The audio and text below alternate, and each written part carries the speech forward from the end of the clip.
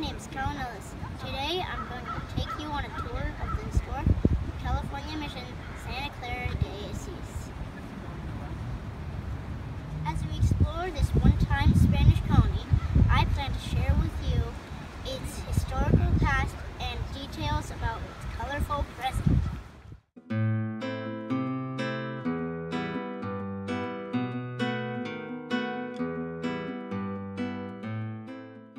Mission Santa Clara de Asis was the 8th mission founded of the 21 missions in California.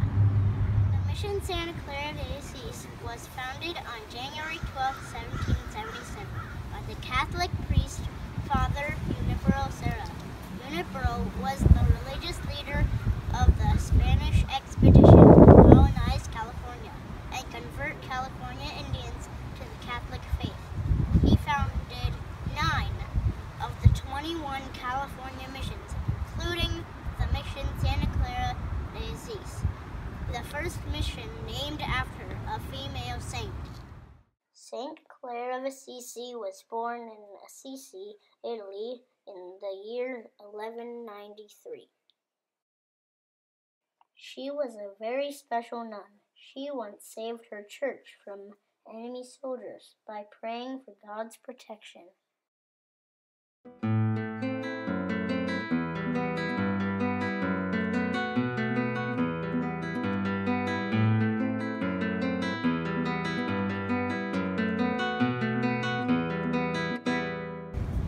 The mission Santa Clara is located in present-day Santa Clara, California, about 50 miles north of Hollister. It is near the Guadalupe River and surrounded by fertile valleys. The layout of the mission is a quadrangle. This means it is rectangular in shape. The walls are beige and the roof is reddish-brown, like most missions. The mission is surrounded by beautiful gardens.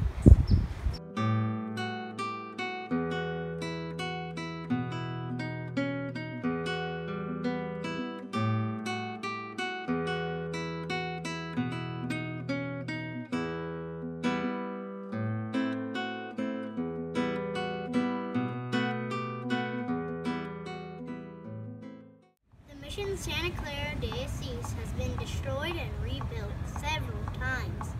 This is what's left of the original adobe lodge. This is what real adobe looks like.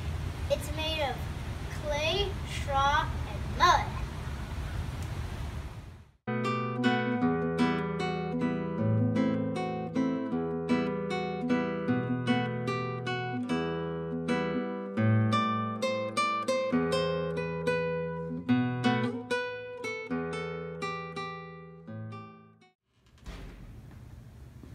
Let's take a look around.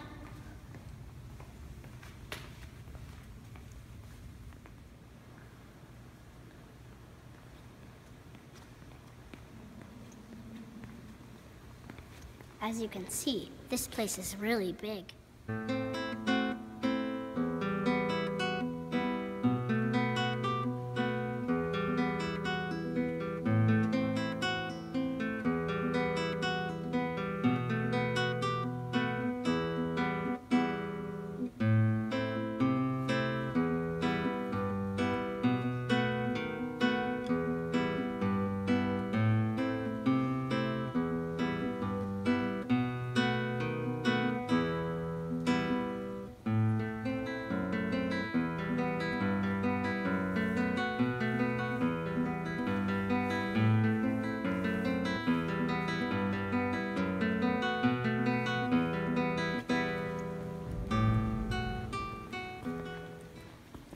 This is the front.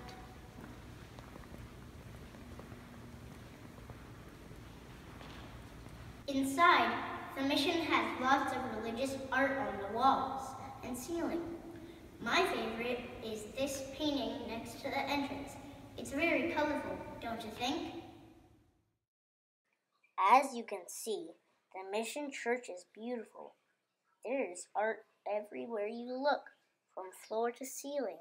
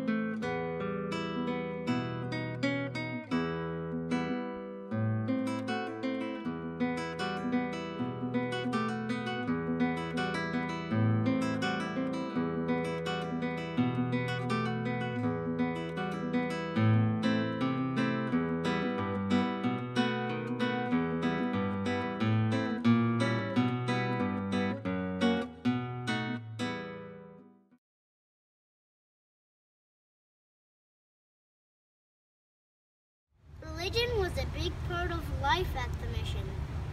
Missionaries strongly believed in the Catholic religion and wanted to share their belief with everyone. Being a Catholic was a very strict lifestyle. People went to church regularly and had to follow the rules of the church just like the rules of a government. This is a church service in progress. Let's have a listen. Hutus and Tutsis in Rwanda. And in response to this example, a movement of church leaders has spread over the African nation, which has successfully introduced forgiveness-based reconciliation. And so today, at this Eucharist, let us pray for this place, that we become messengers of reconciliation, especially in this year of mercy.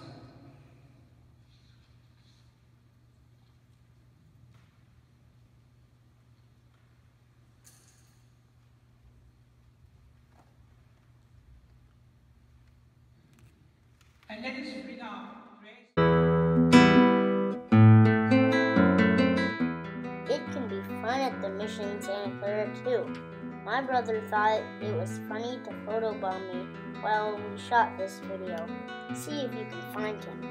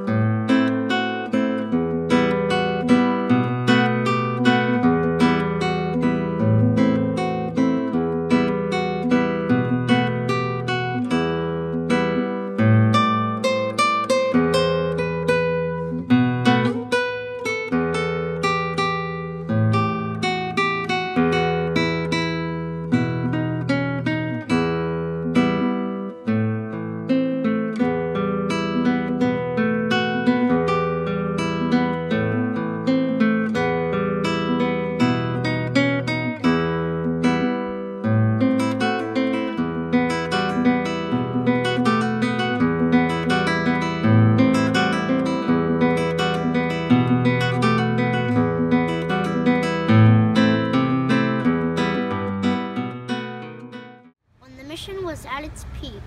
The people there relied on agriculture to survive. They farmed crops such as corn and grain. From 1782 to 1832, the mission's people harvested about 118,000 bushels of grain and produce. They were so good at growing food that they often gave it away to other missions that weren't as fortunate. The workers also raised livestock, including cattle, sheep, pigs, horses, and mules. With more than 20,000 animals, the mission had the second largest livestock herd among the northern missions.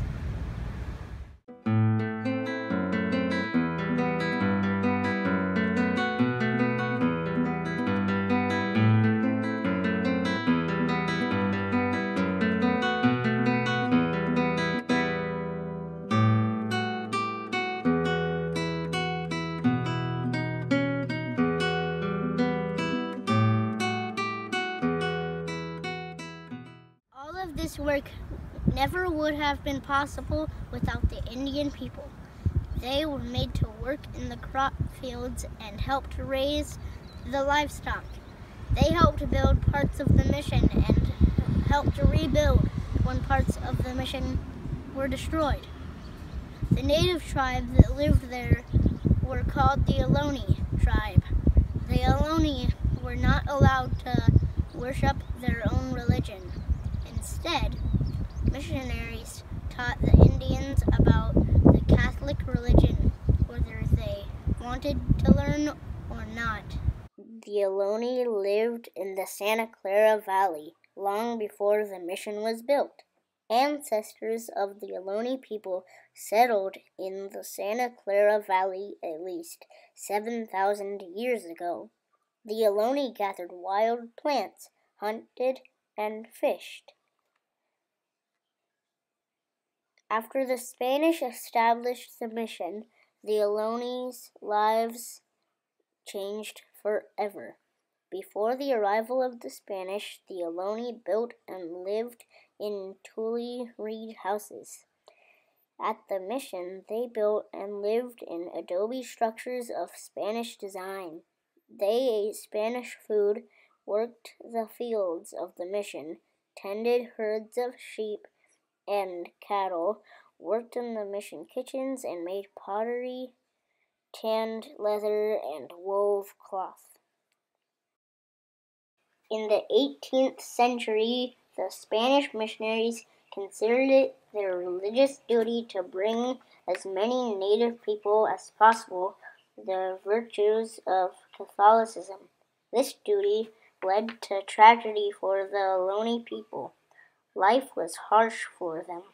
Non-Spanish visitors compared the mission's treatment of the natives to slave plantations.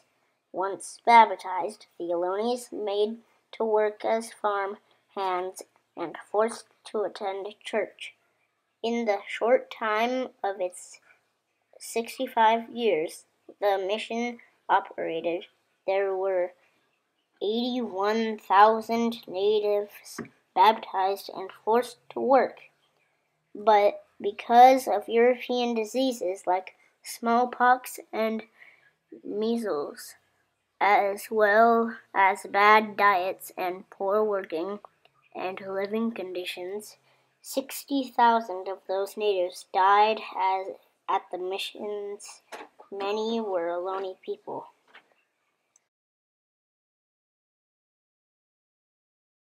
Today, the Mission Santa Clara is surrounded by the beautiful Santa Clara University.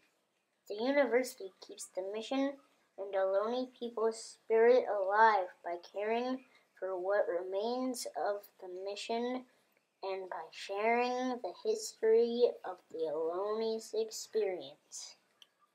I want to thank you for joining me on this tour. I hope you learned as much as I did, and that someday you will visit the beautiful and historic Mission Santa Clara de Asis.